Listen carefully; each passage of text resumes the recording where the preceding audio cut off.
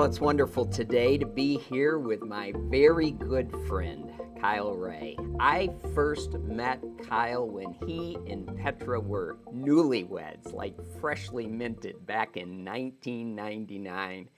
And we've been journeying together for about 20 years. Most of that time we hung around in Grand Rapids. I moved away, he moved away, and now is lead pastor of Sint Church in Plano, Texas, a suburb of Dallas. And so good to see you today, brother. It's good to see you too, Wayne. It's good to hear your voice. It's always good to see you. And wow, we get to talk together about something pretty significant in both of our lives, and that's the fullness of the Holy Spirit. That was the first theme of an amazing prayer time this past Sunday, a global prayer event, and the first theme was being filled and led by the Holy Spirit because it was Pentecost Sunday. We talked about the fact that the Holy Spirit comes to fulfill a promise of Jesus, that the Holy Spirit would empower us to be witnesses, and that we would, as witnesses, see Him work in signs and wonders like He did on Pentecost, and then also have the responsibility to be verbal witnesses ourselves. I know that's something close to your heart. So the Bible talks about being filled with the Spirit, and in an interesting passage, it talks about don't be drunk with wine, but be filled with the Holy Spirit. So there seems to be some connection between being under the influence. But when you think, Kyle, of the Holy Spirit filling your life, what have you learned about the fullness of the Spirit in your own walk with Jesus? You know, I was talking to someone about this morning because I was reading in the book of Matthew where John the Baptist says that Jesus was coming and he was going to baptize people with fire, and then Jesus gets baptized himself and the Spirit descends like a dove. And I thought about that idea of being baptized afresh, immersed in the Holy Spirit day in and day out. Like there's this event, Pentecost, that happens, but then there's wanting more and more. So we have a 7-year-old who, when we go to the pool, if I throw her in the water and she goes under, she comes out saying, do it again, do it again. And, you know, I feel like that's what I want and need in my life. My life was changed when I allowed the Holy Spirit control over everything. And so I want that day in and day out, that re-anointing or whatever you might call it. We get hung up on our theological language, but I need the power and the fire of the Holy Spirit to do the work of ministry God has called me to do. Yeah. Well, I know if Petra were on the call, she could fill me in on how much she's seen you change over the years, and that would be a good thing. We'd have a witness to that. You know, I find one of the most attention-grabbing verses from Jesus talking to his disciples. He says to them, but very truly I tell you that it's good for me to go away, Jesus said, because unless I go away, the Holy Spirit, the advocate, will not come. But if I go, I'll send the Spirit. And I'm just struck that the disciples must have said, what? I mean, what could be better than being physically present with Jesus? And he talks about being filled with the Holy Spirit. And then in other places, the Apostle Paul writes about the fruit of the Spirit: love, joy, peace, patience, kindness, goodness, faithfulness, gentleness, self-control. And the gifts of the Spirit says, I don't want you to be ignorant. So there certainly is an inflowing of the Holy Spirit, but there's an outflowing of the Holy Spirit in fruit and gifts, and obviously in order to be empowered to be witnesses. How have you seen that outflow working from your own life? Yeah, so I often look at the disciples and then I think how that lines up with my Christian experience and many others.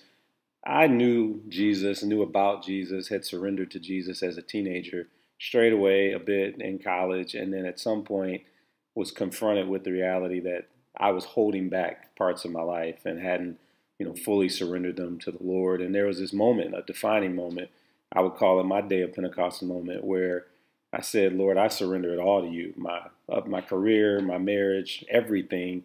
And, I look at the disciples, we wouldn't question whether or not they were followers of Jesus before the day of Pentecost. Something changed, something was different, they were filled. So in my life, it's just, for the last 21 years, ever since that moment, I know that my purpose has been clear. There's this desire to lift up the name of Jesus in everything that I do. It feels like the whole trajectory of my life changed in my mid-20s when I said I surrendered all to you and allowed the Holy Spirit to just take over completely. So that's been a good change for me. I have no regrets. It's taken me to places in my marriage and just our journey as parents and as a pastor that I never would have anticipated years ago. Hmm, hmm. Well, part of it was getting away from that University of Michigan. I got to tell you, that's just, that was a good, oh no, how'd that mug show Oh, up I was in the just drinking picture? some coffee. I'm sorry. Did you say Yeah. something about the Messiah, Streets of Gold? But I also was privileged to know you through a lot of those years after you experienced that complete commitment to Christ, to see how the fruit of the Spirit was evident in your life, and as a lay person, how you stewarded your gifts. You were an engineer, you were a lay person within the congregation, and then called to ministry, and how those gifts emerged even more powerfully as a result of that. At some point, I felt like I began to ask God the question, what did you create me to do?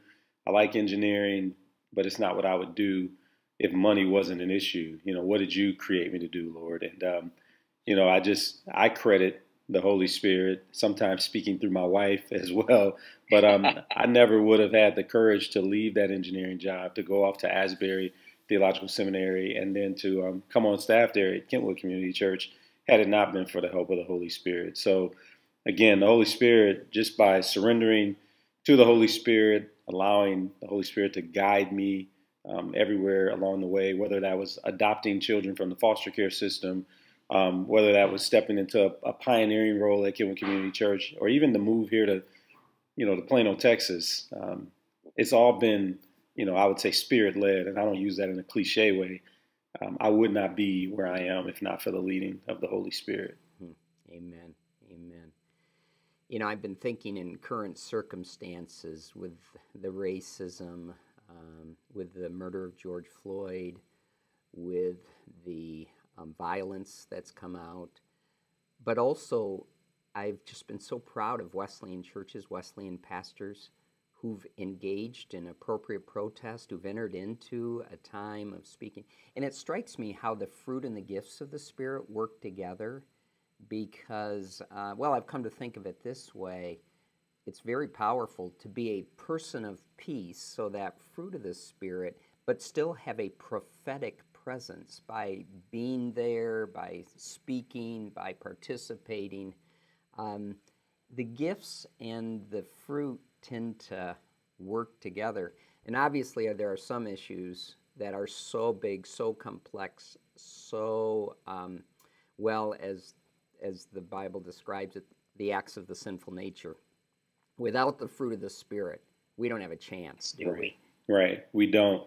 When I think about those events, especially recent events with George Floyd and then Mr. Cooper, who was bird watching in Central Park, I think that I don't claim to know all of the details of their faith journey at all, but I know that in the case of George Floyd, what you start to hear people describe about his days in Houston is that he was a person of peace that gave churches access to parts of the city that they wouldn't have been able to enter into otherwise.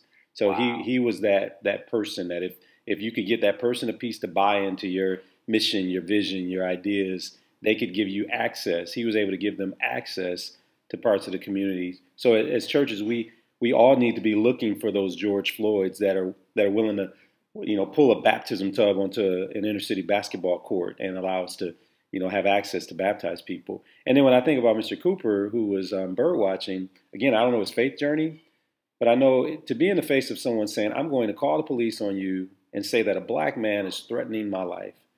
And for him to have the patience, now he pulls out his cell phone and patiently, records the scenario. I know that patience is part of the fruit of the Spirit.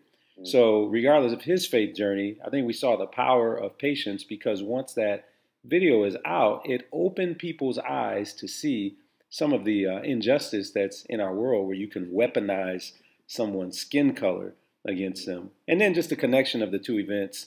You know, it's been a time for me where I've needed the comfort of the Holy Spirit, because I look at what happened with George Floyd, and I think it's easy for some people to say, well, you know, if he had made better life choices, or if he hadn't been where he was, or, you know, all these things, then the outcome might have been different. He might have never ended up in police custody.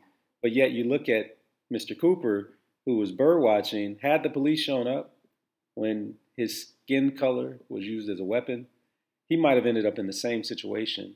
And yet you could say he had done so many things right in his life choices. So it was one of those moments where, for me, I realized when there's injustice in the world and the sin of racism, it doesn't matter that I was an engineer. It doesn't matter I went to a Big Ten school or an ACC school for a master's or a great seminary, you know, Asbury. None of that stuff matters when racism is at play. So I've said, Holy Spirit, I need your comforting presence to remind me to continue to be bold, continue to be a bridge builder, and not be discouraged by the sins and the brokenness in this world. I love how personally the Holy Spirit fills us and provides each of us with just what we need. So would you lead us in prayer for those listening, those joining in with us, for the fullness and the leading of the Holy Spirit? Yes. Well, Heavenly Father, we thank you for the gift of the Holy Spirit that you see fit to give us, Lord. You did not leave us alone, but you left us an equipper, a companion, a counselor, a teacher, a helper. God, thank you. Thank you for your wisdom, your forethought, Lord. Thank you for the companionship that we have. It comes from you. God, I know that we're in a time right now where people need to operate in the gifts of the Spirit and the fruit of the Spirit. Lord, when I think about the gifts of the Spirit, I think variety. You have called us to fight battles in different ways, Lord. You have called some of us to be more vocal, some of us to be behind the scenes, Lord, some of us to serve using our leadership gifts, and some of us using the gifts of mercy or hospitality or administration. God, I just know that it takes a variety of gifts, and you warned us in your word not to ever look down on anyone else's gifts. And so, God, I just pray for your Holy Spirit to make it abundantly clear to everyone who is joining in on this prayer call that what it is you've called them to do, God. I just pray that you would make their gifts clear and you would give them the courage to use those gifts, Lord, to fight all forms of injustice in our world. And Lord, I pray that the fruit of the Spirit would be on display, and it would be so attractive, Lord, that your love and joy and peace and patience and kindness and gentleness and long suffering, Lord, and self-control, like all of those aspects of fruit, God, I pray that they would be so clearly on display within the body of Christ that it would be attractive to those who don't yet know you, and there would be people who are drawn in and they want to get to know you.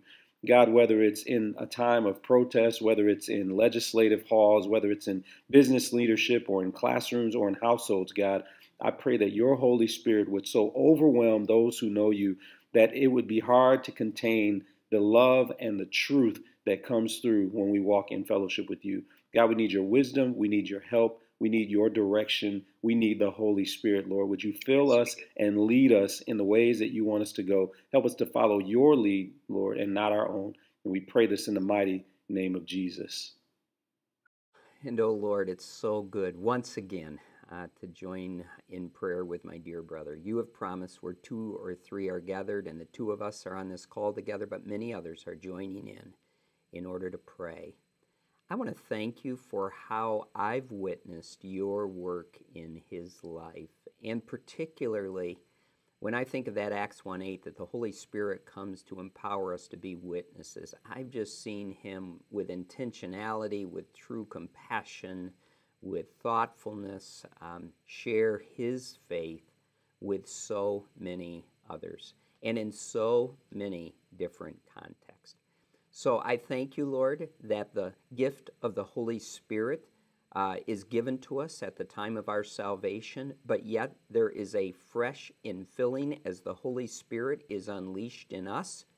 And then we pray, Lord, that in your power, Holy Spirit, may we be unleashed as a kingdom force in order to honor and glorify you and to see your kingdom come on earth as it is in heaven. We pray this together in Jesus' name. Amen. Well, thank you, my brother. So good to talk with you and pray with you today. Kind of like old times, especially since you had to flaunt that mug one more time. We'll discuss our college allegiances, our university allegiances off the call. So I heard that an even guy was working from home during the pandemic and somebody spotted him in Ann Arbor. I'm just saying. Blessings, my brother. So grateful for you. All right. Thank you, Wayne.